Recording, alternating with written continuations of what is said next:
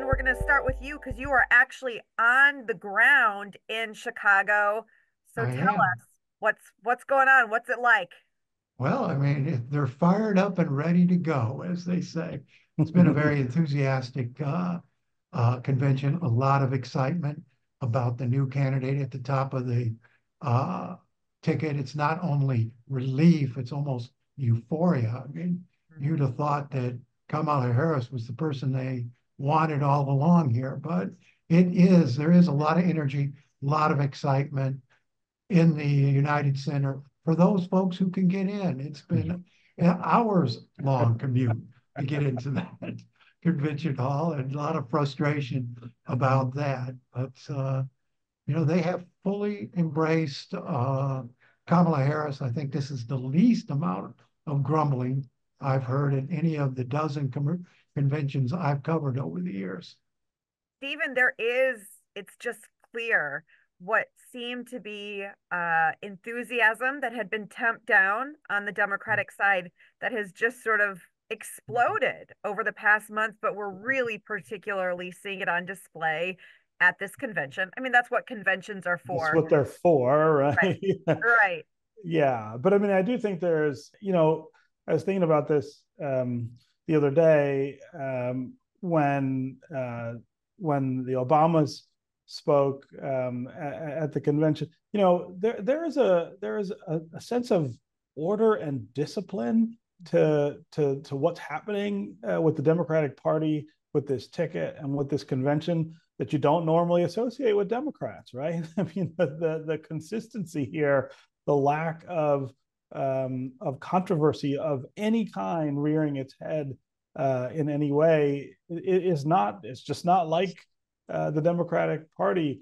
Usually, it's Republicans who mastered that kind of strategy during campaigns, and of course, their campaign, the Trump Vance campaign, is the one that seems less disciplined and more challenged and disorganized right now.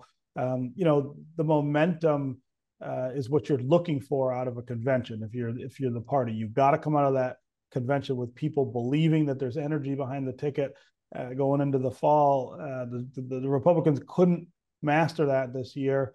I think the momentum the Democrats will come out with this time may seem at least insurmountable for a bit. I mean, it is really, really powerful right now.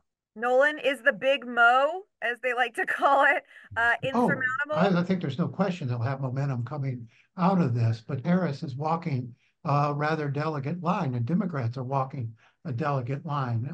They want to embrace Joe Biden and as one of the most accomplished presidents of our time. And, his send-off was all about the great job he did and the wonderful direction he put the country on. And yet you keep hearing about change, and that word is bouncing all over this convention that Kamala represents change. And you got to ask, change from what? If the Biden policies were so great, what is it you're going to change? And that's a question she'll have to answer because the American public, really doesn't think those policies were all that great. If you believe the polls, they're worried about some of the consequences of those policies when it comes to immigration and inflation. So Harris is walking this line between embracing the old and trying to chart a new course for herself. And it's interesting, even the Democratic platform still has Joe Biden's name in it as the candidate. They didn't even bother to go back and put Harris's name in. So, I mean, she's got to find her own path here, and she's going to have to convince the American people that she can set the country on a better course than the administration she was part of had it on.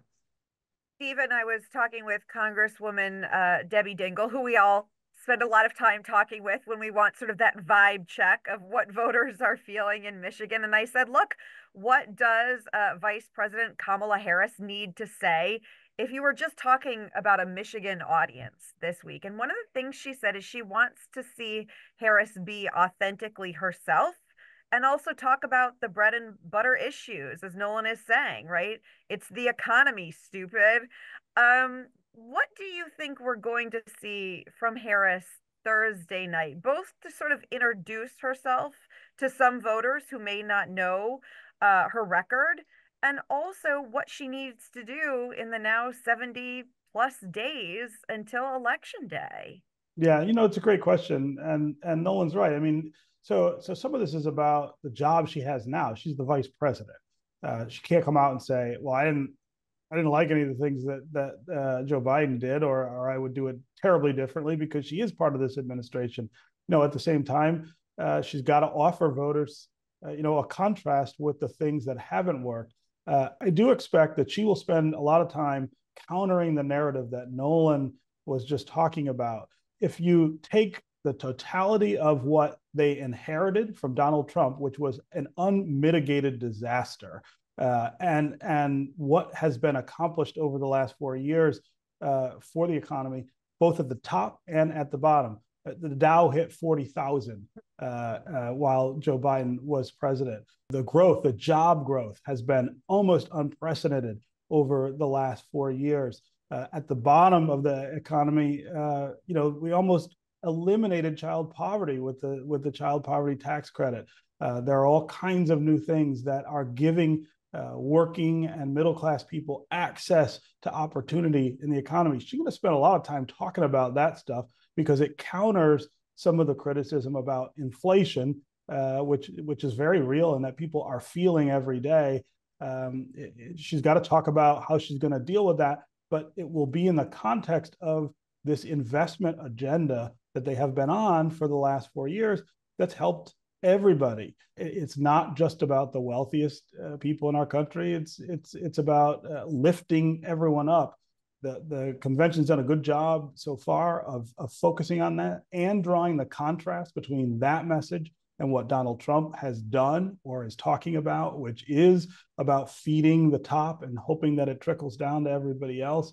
But convention speeches are also not platform speeches. I mean, this is not where you're selling very specific stuff. You're selling a message and you're selling the difference between you and the other side. And, this idea of we won't go back is going to resonate. People remember where we were in January of 2021 when Donald Trump finally left the Oval Office. Stephen Henderson, Nolan Finley, we are going to have to leave it there. Nolan, safe travels back from the Windy Thank you. City. Yeah? Watch One Detroit, Thursday at 7:30 p.m. You can find more at onedetroitpbs.org or subscribe to our social media channels and sign up for our One Detroit newsletter.